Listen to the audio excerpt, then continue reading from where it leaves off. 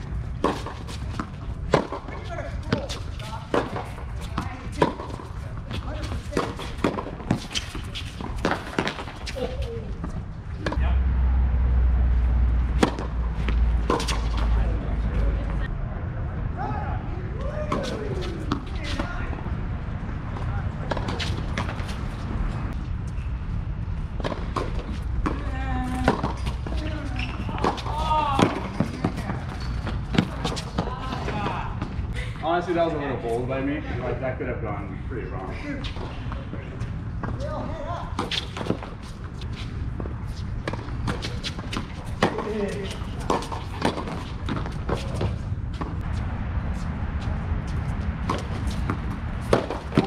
Oh, he went for it.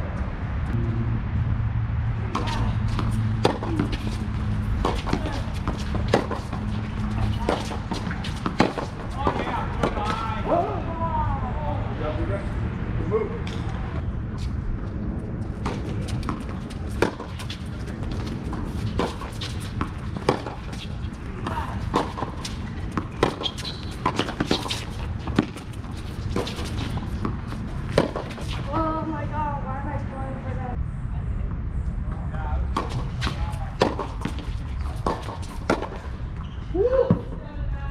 Was it out? Oh, yeah.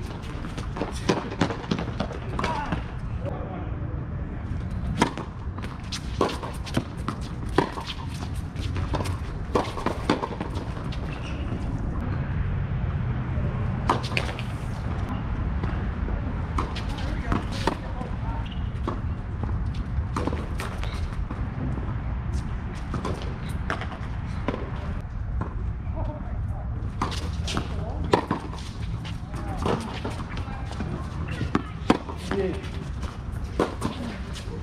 no, no. A little long. Last point.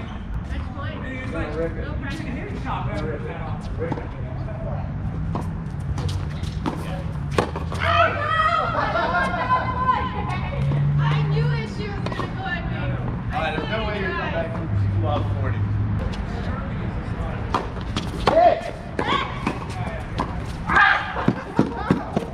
Damn it. Good ball.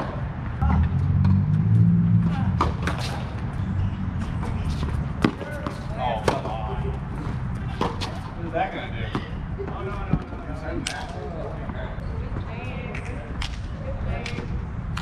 So Karue and Tiffany were able to win pretty easily, score-wise at least, 6-1. I think it was a little closer, game by game, point by point. There were a lot of good points. I myself was not able to serve well at all today. I think not being able to serve kind of reduced my confidence in my other shots too. So Karue also did a really good job of just being consistent, steady tennis, not like overstretching himself. Yeah. And like playing the steady points and letting us miss. So yeah, I mean, in this situation, I was playing with someone who like was good at the net. So there's no reason for me. So I think you know what we talked about in the beginning of the video, that you got to play to my partner because I'm higher level. It's not necessarily works here because we have someone good at the net. In its most basic form, doubles, whoever's at the net is on offense. Yeah. Right. So if you try to overplay into the person at the net, doesn't matter if it's lower level or not. You're probably going to lose more of those points. So all I did was try to play fast and deep, and she was going to take the net balls. Yep. Right. Unless you really have like you can crack it down the line into the person at the net, you shouldn't be hitting to the person at the net. Yeah. That's kind of basic, right? Yeah. So if you keep it simple that way, and you take the person at the net takes care of what they're doing, usually you're going to play your best. Yeah. So. And Tiffany took put away a lot of volleys. She was putting away a lot of volleys. Like if obviously if I had a partner that wasn't that good at the net, it's a little bit different. But here, there's no reason for me to do anything besides just play fast to the other side on a cross court, and hopefully she takes over the net. Yeah. So in that situation, like I think a lot of people try to play into the down the line a lot, or into the person at the net, thinking they are the ones who are going to be in offense when you're going to the person at the net, and that's wrong. Like that, you're giving them the opportunity to be offensive. Yeah. So whoever can take over the net first typically wins the point. Yeah. Well, I hope you guys enjoy this mix set. Thank you so much for Karue to coming out to RCI, and Tiffany and Lotti for playing in with us. All right.